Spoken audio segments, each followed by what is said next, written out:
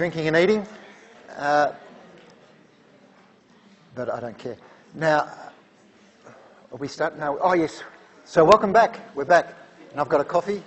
And if you want to talk to me after this session, that's fine. I think I've just about ironed out all the workshops, maybe. It's been I was playing golf last week and the week before, and I was getting phone calls on the, wasn't I, on the ninth hole where I was almost going to par 5, and Seb rang me up and said, all these students are contacting me. And I said, that's no good, I'm just about to putt for a par. And I got a bogey. I was up till 2 o'clock in the morning replying up in Yarrawonga. Anyway, enough of that. We're back to the things that matter with everybody associated with PATH, and that's inflammation. So I've introduced you to the term exudate. Now, exudate is the fluid that accumulates in an inflammatory response, and that's what it contains. But as it says there, most importantly, leukocytes. Now, we all know we've all gone through varying degrees of injury. You may not have realised it, but you have. And these exudates, serous, fibrinous, hemorrhagic, are going up in scale in response to degrees of injury.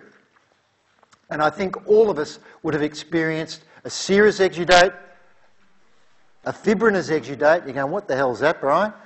And a hemorrhagic exudate. You might think, oh, I might have an idea of what that actually is. So let's have a look at them and explain what the degrees of damage mean.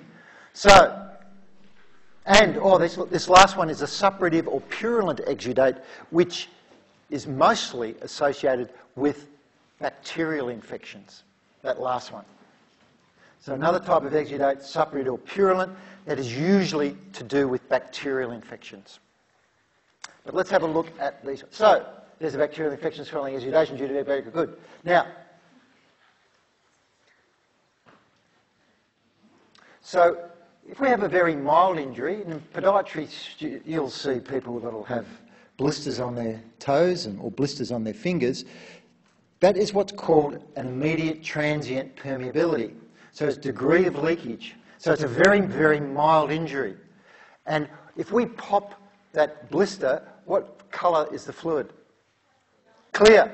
So there's very little what in it, do you think? It's an exudate, so it's very little white blood cells and very little protein. And that's what makes it clear. So it's basically an ultrafiltrated plasma. And so if we damage the mild injuries, histamine is released from the mast cells. Another substance called bradykinin, which you'll see in one of the videos, is generated in plasma. And that causes the contraction of the endothelial cells to come away and affect, yes, it only affects the venules. I should have asked you a question. So everyone says the capillaries are the things that are affected mostly in inflammations, but it's not. It's the small veins called venules. So for some reason, histamine has receptors on venules that causes the endothelial cells to contract, to come away, and fluid escapes in very, very mild injuries. And that's why we only have a clear fluid. Not much protein comes out. So, you can probably guess that the next thing, what's going to come out in the exudate more? In a higher degree damage. Oh, yeah, but that's what about in the middle? Protein. Okay, you're going to have lots more protein. So that clear fluid is called a serous exudate. Serous clear. And we'll be using that term serous in other forms as well, but it's a clear exudate. Very little protein, very few white blood cells. It's an ultrafiltrative plasma. Viruses cause this type of serous exudate as well. So a viral infection can also cause this serous. They don't cause a pus. They don't have a neutrophil or polymorph response viruses. They actually have a lymphocyte response, and the fluid that accumulates usually is clear or serous. Now, we've all gone to the beach, or we've gone out in the sun. We haven't put sun protection on. And we think, oh, I'm doing all right today. I'm not going to get burnt. Oh. So, yep, and then you go home, and then 2 hours later, boing. This is what happens. So initially, there's no damage, but accumulative over a number of hours, eventually what will happen is you get this effect. And as you can see here, what do you think the fluid in there has got lots of? Protein, yep. It's got lots of protein in that exudate. And there'll be white blood cells. There'll be more white blood cells than what was in the blister. And as you can see, there's a lot more redness. So this is what's called a delayed prolonged vascular permeability or leakage. It doesn't happen straight away. There's a latent phase that will last maybe 2 hours or 3 hours after the event. So it's a more severe injury. This is something like sunburn, which I assume most of us have experienced.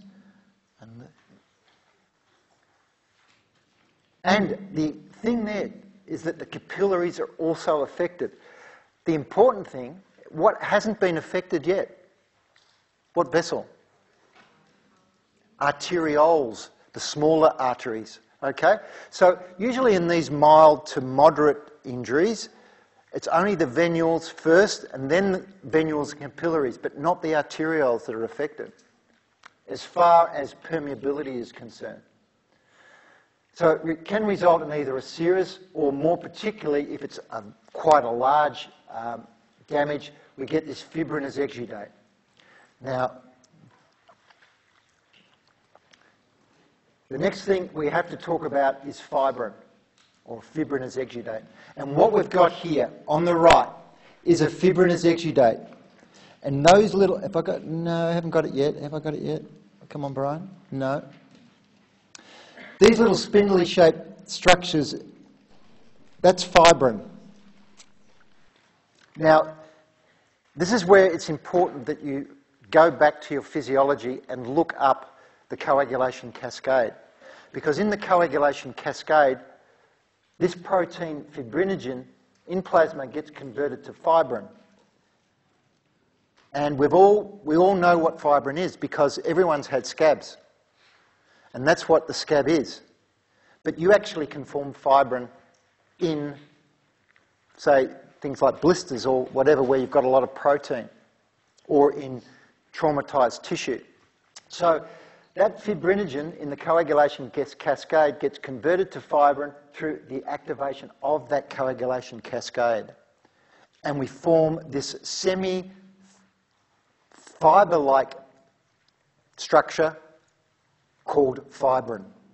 So you'll get a question on your exam or in your workshop, and I'm going to ask you what forms fibrin, and I'll put fibroblasts at the top, and most of you will put that, but you'll be wrong. Fibrin is produced from plasma, not from cells. And it's it's a really important protein, this fibrin. Very important, temporary, fibre-like protein. And as you see, advantages. White blood cells can move along them. So those polymorphs can move along the fibrin. It restricts movement of bacteria, the fibrin itself. So bacteria, it's very difficult for them to move through it. And this is all the basis of next week. It's the basis for repair in tissues. If we don't have fibrin, we won't go through the healing or repair response. So that's why it's crucial. However, fibrin can also be a disadvantage. If we have fibrin there and we can't get rid of it, it will keep stimulating the inflammatory response. And this big one here coming up, if my thing clicker, I think my battery's running. Oh, it's run out, hasn't it? Oh, it always does that. When it gets to overuse, I'll have to do it manually. Okay, sorry. Oh, no, there it is. Came back. We can form what are called adhesions. Now, you've probably heard of the term adhesion before, and you may not know what it is, but it's basically scar tissue that links tissue together that shouldn't.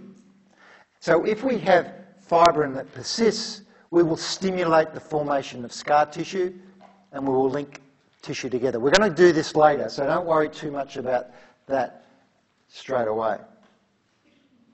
So blowing that up, this is a fibrinous exudate. There's your fibrin, there are your polymorphs. And that fibrinous exudate does all those things that we just did before in relation to advantages and disadvantages. But eventually, hopefully, we can get rid of this fibrinous exudate. And as it says there, if the fibrinous exudates persist, we get these things called adhesions. So we can get scar tissue linking other tissues together, and that can cause real problems. Look, we'll do this in far more detail next week. So what we're showing here is a fibrinous exudate within a pericardial cavity. So the pericardial sac has been cut open. This is the heart, and this is the pericardium here. And this is a fibrinous exudate. So if we don't get rid of that, that can actually get converted to scar tissue. But as I said, we're talking more about that next week. And there is the formation of scar tissue. And that's between the lung and within the pleura, that is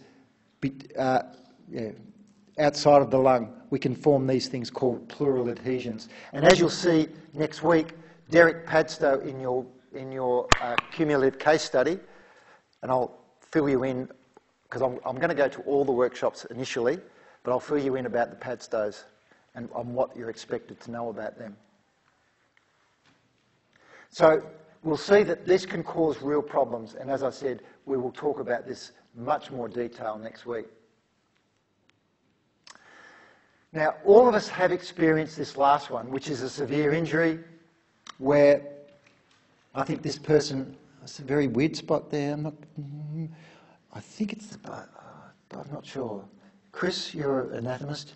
I reckon it's the hamstring, or is it the arm? Come on. I still can't work it out. It is the arm?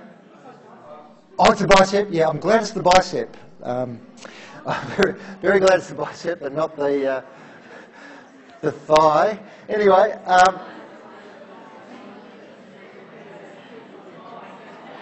here we have a sprained ankle, and here we have a traumatised eye. So basically everyone's experienced this. This is a bruise or a hematoma.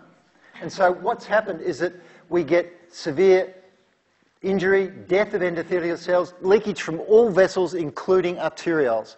And so we get not only a fibrinous exudate, we'll also get a hemorrhagic exudate. So in that exudate before, the gaps weren't large enough for red blood cells to get out. But here, red blood cells can actually get out and get into the interstitial tissue, and we have a bruise or a hematoma. So it's just a more severe injury. That's a beauty, isn't it? Look at that. It's a very severe blister from Roundup. So don't put Roundup on your skin, obviously. Not a good thing. The last exudate, which I will talk about, is pus, or a purulent or suppurative exudate. So again, you can, everyone ready? You've got a suppurative exudate or purulent exudate, or everyone just calls it pus. Let's just call it pus. And I'm glad we've all had lunch. Now, because talking about pus is not a great thing. So what we've got here is a picture on the left, and all of these cells are, what do you reckon they are? All those little dots. Yeah, they're neutrophils. In most cases of pus, there are a very small proportion of injuries where you may form pus without bacteria, but the vast majority of incidences where you have pus, bacteria cause the pus. And it's white because of the so much white blood cells and protein. Large amounts of protein in pus. And the really bad thing about having too much pus is, yes, there will also be fibrin in it, and you can end up forming adhesions again through having a suppurative or purulent exudate that is pus.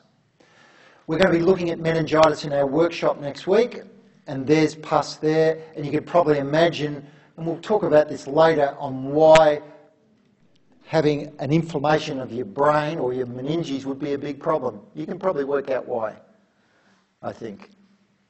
And from your cardinal signs of inflammation. Which one, your cardinal sign of inflammation, which one would be the worst one associated with a meningitis of your 5 cardinal signs of inflammation that we've just done? Swelling. Excellent. Now, most people, yeah, everybody's had an abscess. You know you have? You have. If you haven't had pimples, you're very lucky, because a pimple is the simplest abscess. But we can have large abscesses like this. And what I want you to do is look at the next video coming up on the formation of an abscess, because that is really important in describing the formation of scar tissue. Because what we do is that we form a wall around the infection, and we form collagen or scar tissue around that infection. So, in your first workshop that you're doing this week, you will see that I've given you the clue abscess. What does that always signify? Bacteria. So, it always signifies bacteria. So as soon as you see abscess, it means bacteria, because you're forming a wall to try and wall off that infection. To get rid of the excess fluid, most of you probably have realised that, yes, we get rid of excess fluid by lymphatics. Sometimes, well, a lot of the times, however, is that if you damage your lymphatics, your lymphatic vessel, you cannot get rid of it. So it's very important that we actually can generate new lymphatics in the healing response to try and get rid of the excess fluid. But in most cases, we can get rid of excess fluid through lymphatic drainage.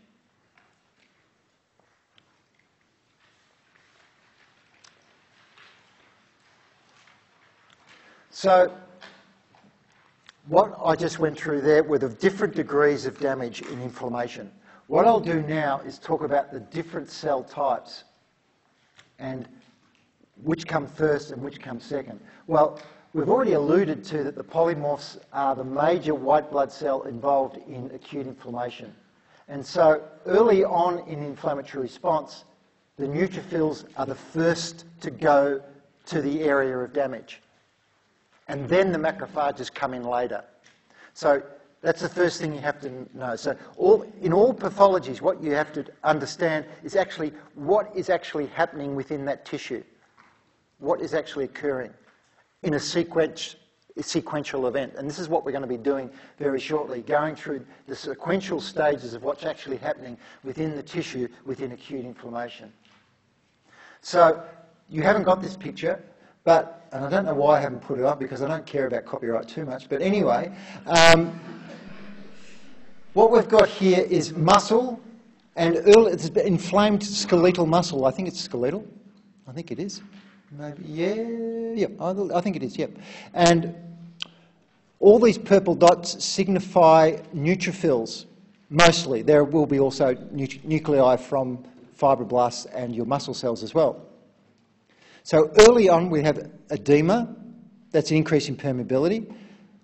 Neutrophils will follow into the tissue from the blood vessels, and as you can see there's this latent phase of macrophages sustaining. And as you can see here, look at it, look. Neutrophils aren't there in the tissue after around about 2.5 days. They're gone. So neutrophils will only be in tissue in inflammation within the first few days, and then macrophages later on. However, neutrophils can persist in things like bacterial infections because of pus. So macrophages then come later. And you have to be really good histopathologists to actually point out what a macrophage is here. I can't do it. There are probably some of those in there, but yeah. There's no neutrophils in there, by the way, on the right. Okay, so I'm going to reveal all these, and this is what we're going to go through now. I don't particularly care for all of these terms. Maybe immigration is probably a good one. Chemotaxis is a good one. Phagocytosis, margination and pavementing, nah, I don't care.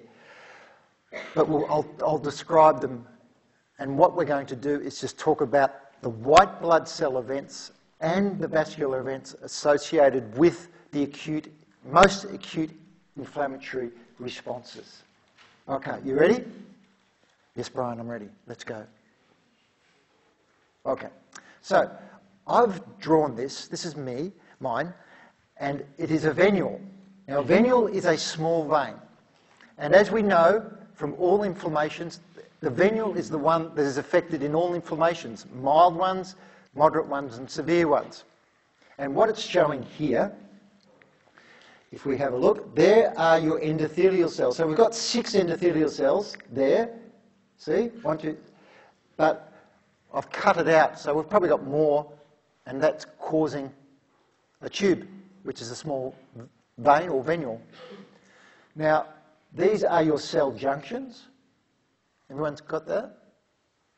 And does everyone know that all blood vessels sit on what's called a basement membrane?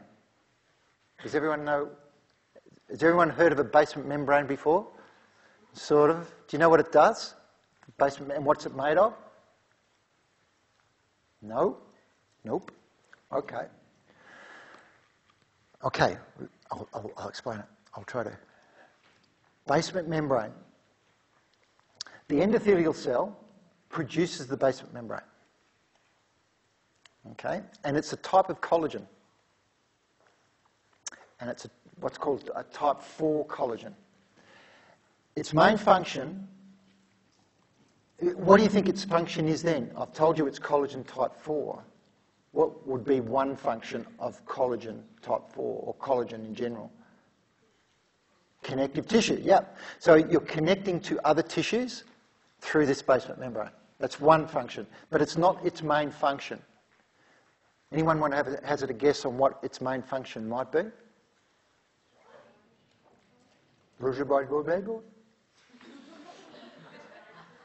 Sorry? No, it doesn't nourish the cells, no. No. Hey? Filtration! Oh, excellent. Excellent. Oh, filtration. That's the first time in 21 years that I've had that before. Well done. It acts as a filter. Filters things. It doesn't allow things to go to and fro. It's a semi-permeable type structure. Think of it as a sieve, a selective sieve. So it allows certain things out, but it doesn't allow all things out. And so that's really important, okay? So it's very selective.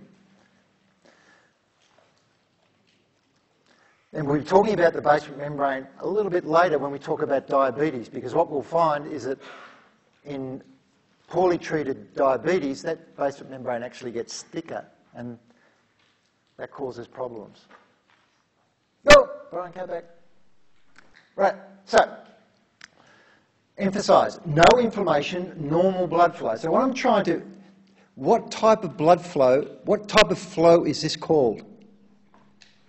In normal vessels where you get you got it right here. I better explain it first. Where the cells are in the middle, and then you got the plasma on the outside. What's that called, Fiona? Laminar flow. Have everyone heard of laminar flow before?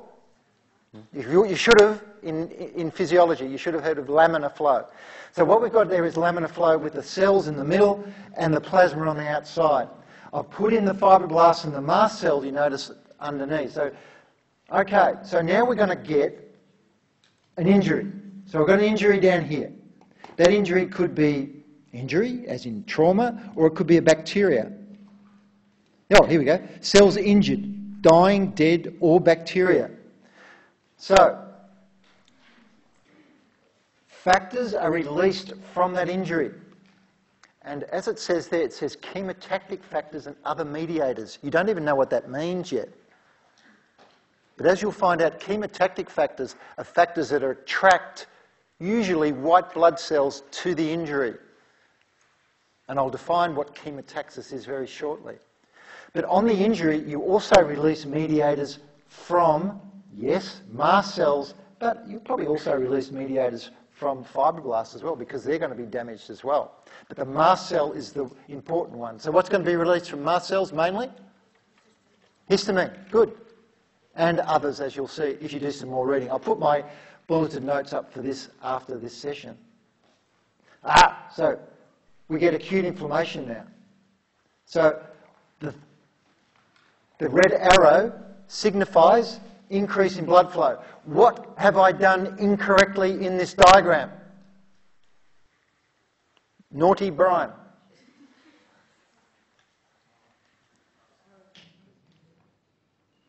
What I should, and I didn't even realise when I did it, but the vessel hasn't dilated, has it? No. It should have got bigger, but Brian, you didn't do it. But anyway, I couldn't be bothered changing it. Anyway, so the vessel should have dilated, because that's what it says, vasodilatation, doesn't it? So increase in blood flow. But is that an active dilatation or a passive dilatation?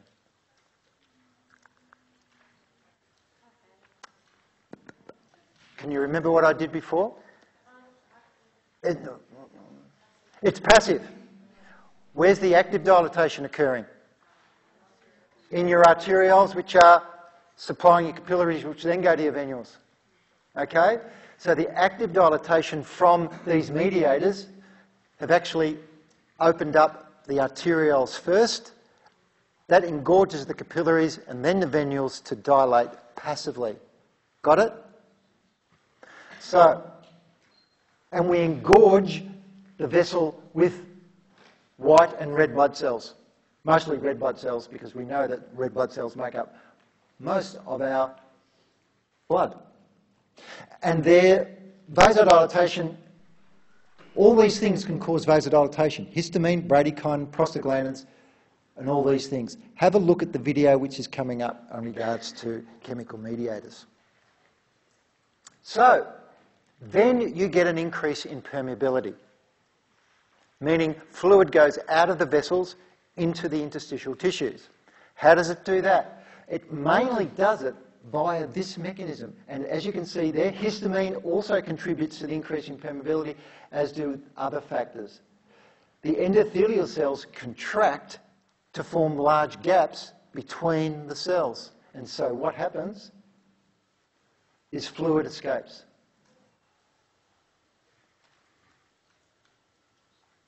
Now, the blood flow then slows.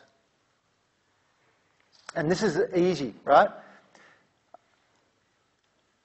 Think, like, if you mix, well, we'll say, treacle or honey. We'll say honey, because you probably don't know what treacle is. Honey and water. Think of honey as the cells and water as the plasma, okay? Now, if you put that in a tube and you get rid of the water, what's going to happen to the viscosity of your fluid when you get rid of the water?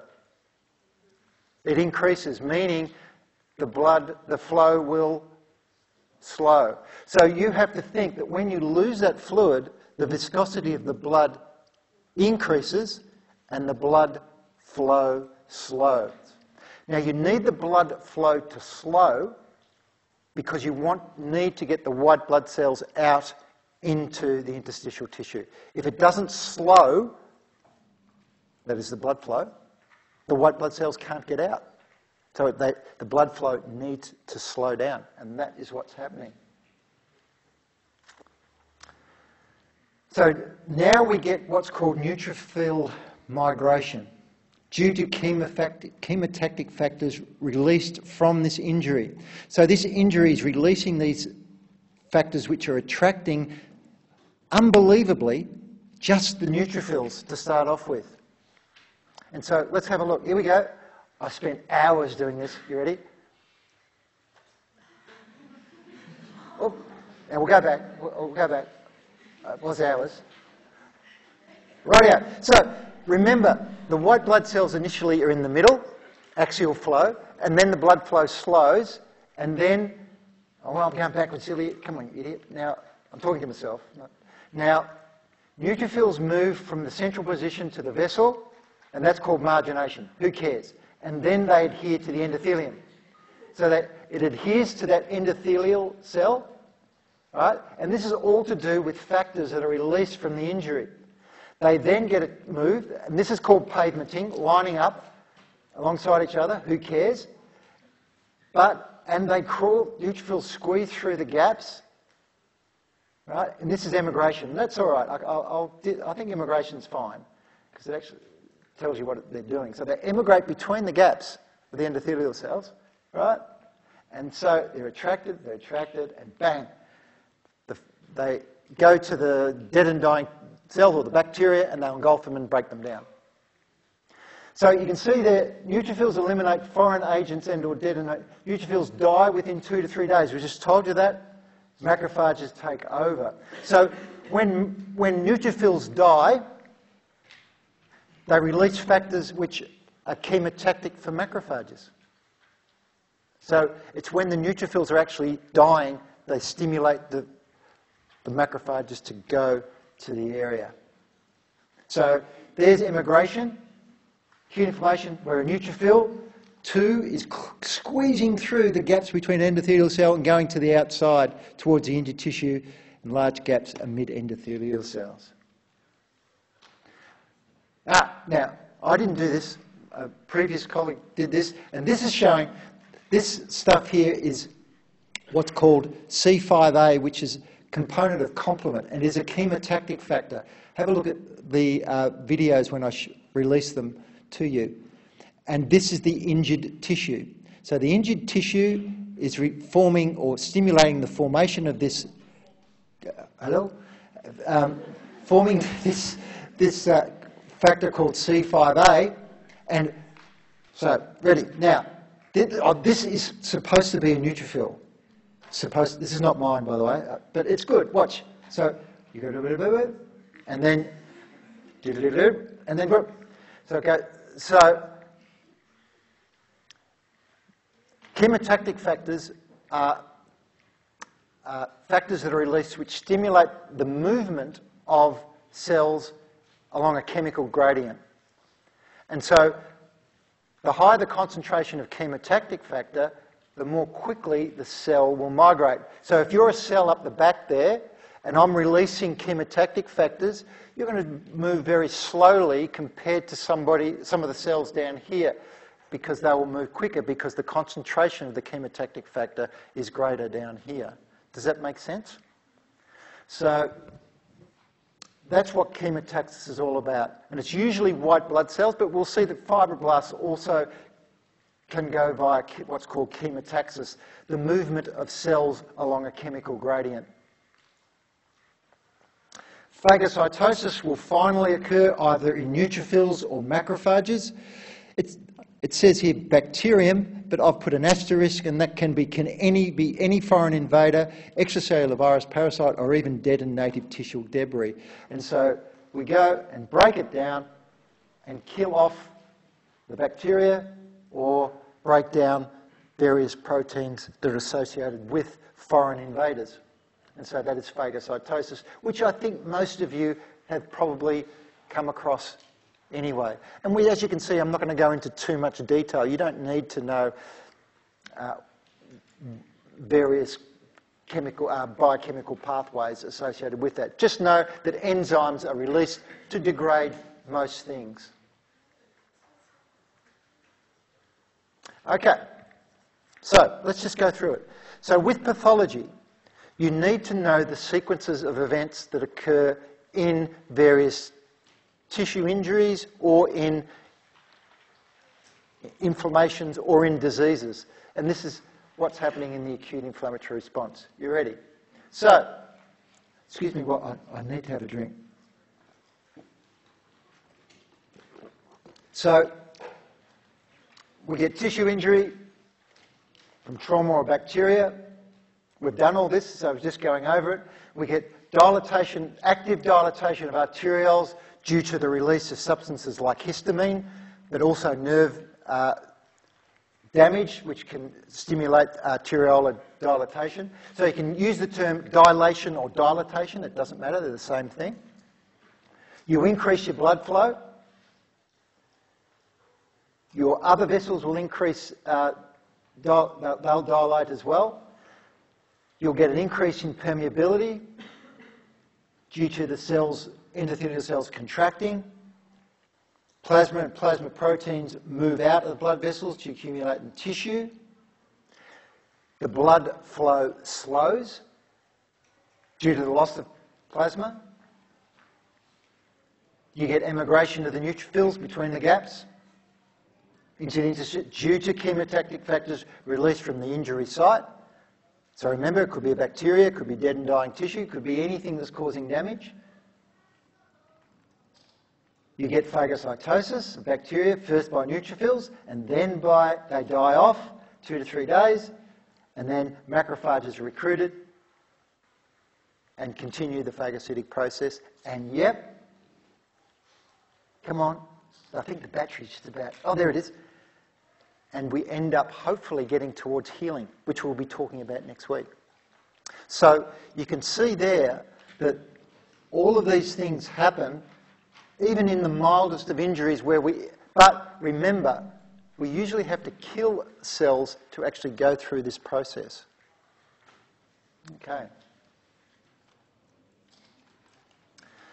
Well, self-directed learning. Don't worry too much. Oh, no, well, yes. My bulletin notes will have all of this there, so you can have a look at that, and we'll also have a look at it in our workshop next week. So I'll put up next week's workshop very, very soon. Okay? I don't want to overload you. You're already overloading me already, Brian. But make sure that you do that. Okay, now, as I said, I used to do immunopathology, but I decided that it was a waste of time because students were learning things that were far too detailed to know in regards to knowing about things that happen normally. So what I've condensed this down to try and explain, yes, now we all know that we get an immune response when we come into contact with things like viruses or bacteria. But there are other things that cause immune responses. The emphasis that I'm putting here, lymphocytes are your major white blood cells involved in immune responses. Most immune responses are beneficial, however, many instigate inflammation. And we've all experienced it. Everyone who experiences hay fever? You'll find that 50% of the population or more will have experienced hay fever. Now, hay fever is due to an immune response.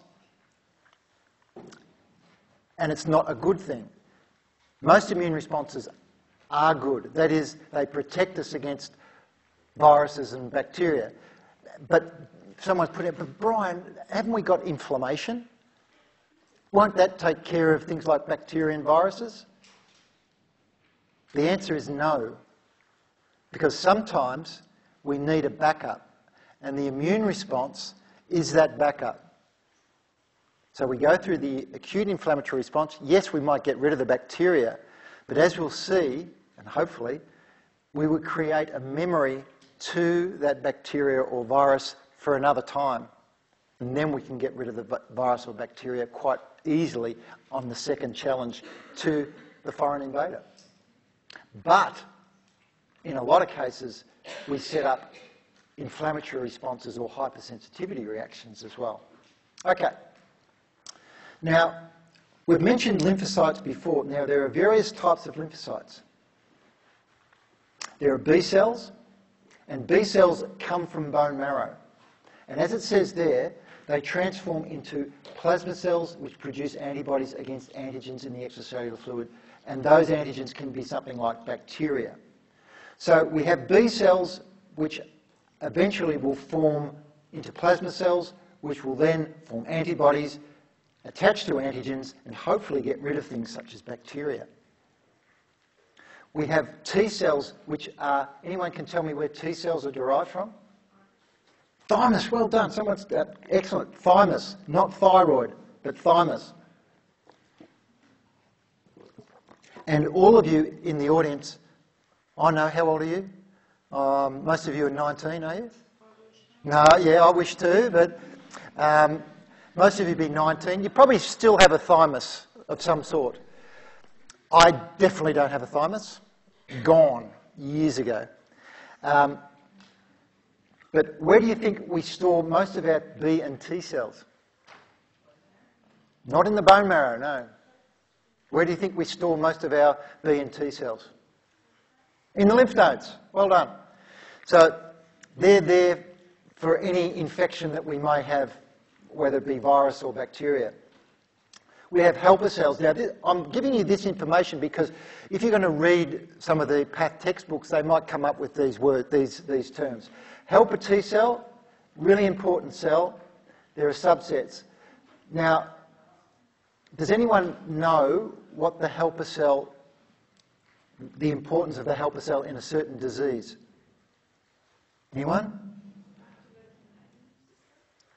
Yeah, it does activate. But what disease which specifically attacks helper cells? HIV. Well done, HIV.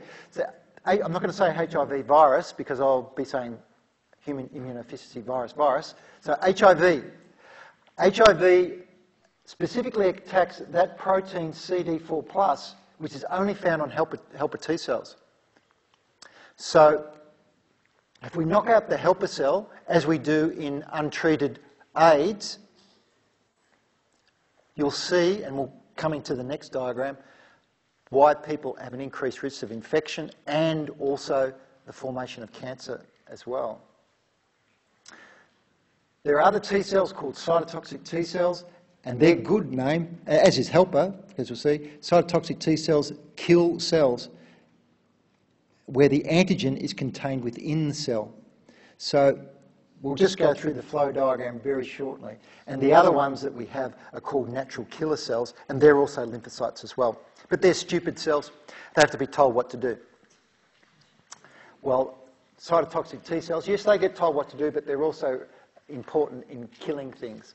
So what has this all got to do with inflammation? Well, what I'm going to do is I'm going to go through what's called the two specific adaptive immune responses, which is a normal immune response. That is, what I'm going to tell you now is good, but the hypersensitivity thing is what is bad.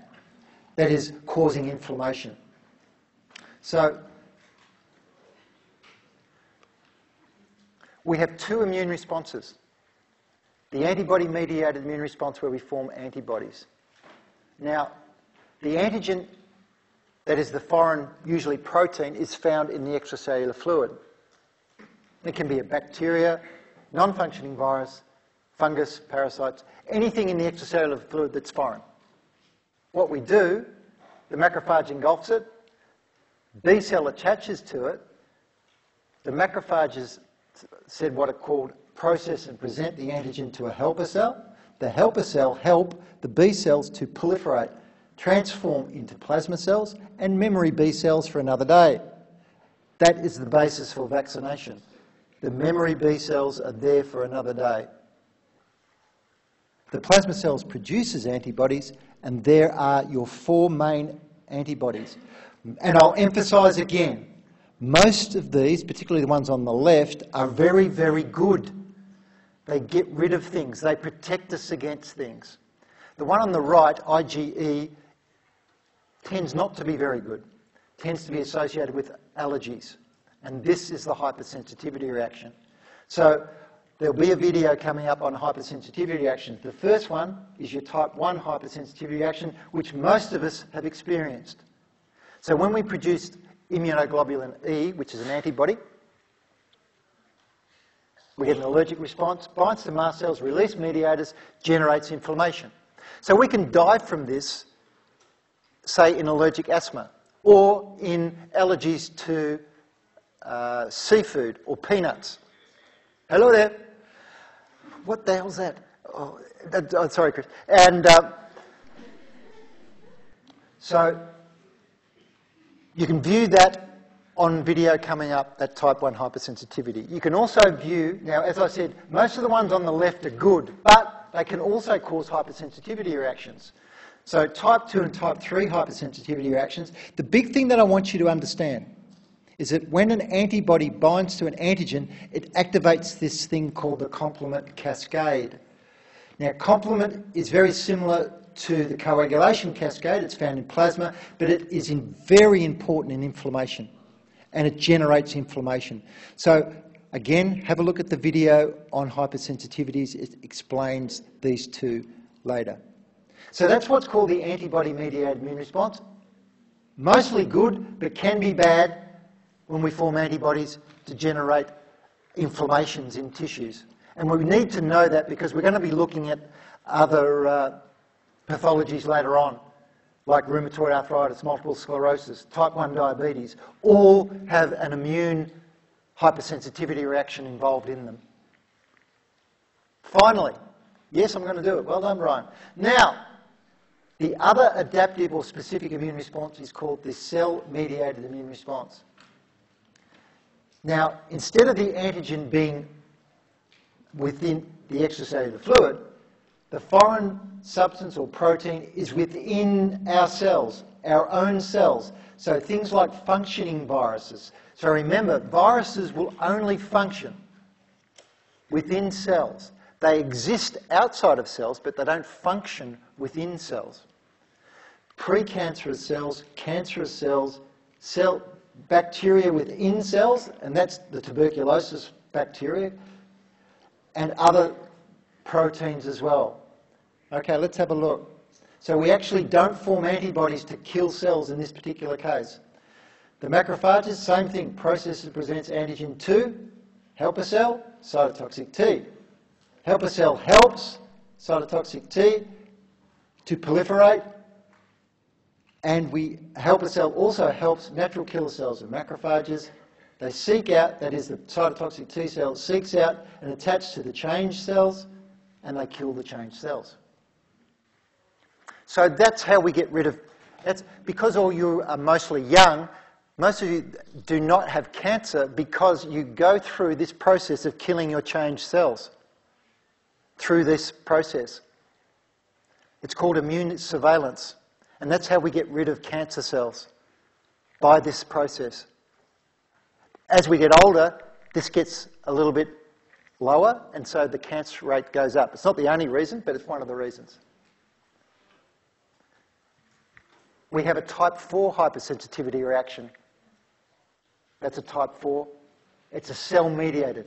This, as you can see, no antibodies formed here at all. So there they are. If I showed you that from the start, you would not know.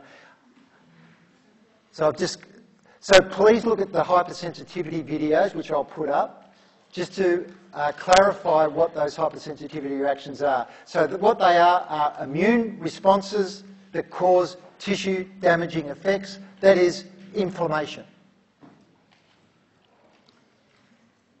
Okay, so next week, or the next lot of videos will have the sequels to this acute inflammation, and I will put them up soon, not straight away, because I need you to absorb that first. But they will. This is what we're going to. And next week we will be doing healing in a face-to-face. Thank you very much for your attention, and I will see you all at workshops this week, I think. Okay, thank you.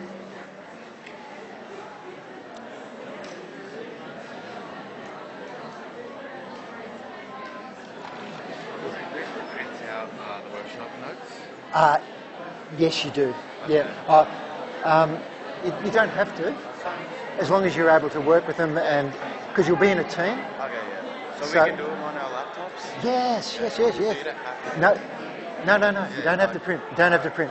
If you can do it without printing, excellent. All right. Yeah. No worries. Just a very quick question. Yes. I committed to a shift at work this Thursday as a one-off. I can still make the lab. I just will have to leave about 20 minutes early. Oh no, that's good.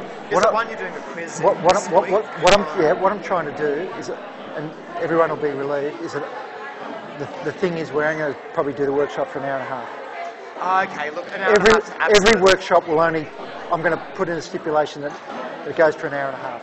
Because last year we had 1 hour ones and they were too short, so we're having 1.5 hours. So I can leave at 10:30. No problem. Cool, I can make it work.